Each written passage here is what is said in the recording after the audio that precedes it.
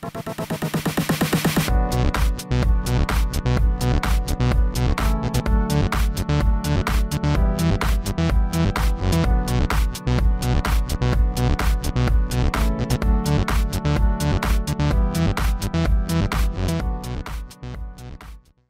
YouTube, so the first big news for today is going to be Google. Google released iOS Maps a little over a week ago. And in just over a week, it got 10 million downloads.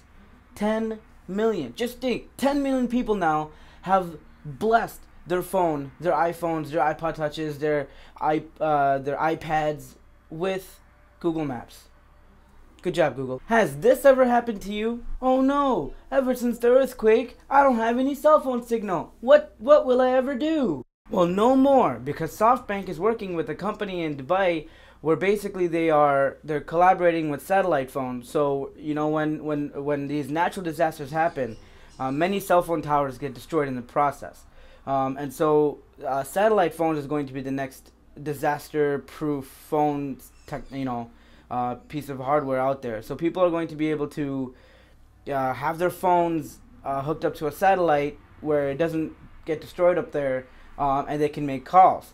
Any pricing or anything like that is still unknown, and they're going to be working on it, but it's good though that they have stuff like that out there. Alright guys, so as you know, Blackberry, yes, it still exists. Blackberry 10 is coming out, or going to be announced on January 30th. They're going to be announcing in New York. There have been some rumors and there have been leaks of photos of screenshots of Blackberry 10. It does seem promising. I'm not going to lie. There's a Siri-like function. There's like regular apps now. They have a full touchscreen display. I'm really looking forward to Blackberry 10. Not saying I'm going to get it. Not saying that it's bad. I'm just saying that Blackberry 10 does look promising. It might just save RAM. It just might. You never know. Alright YouTube, so that's all for today. Please watch my next video on Tuesday, which will be next week. Thank you for watching, and like, comment, rate, subscribe.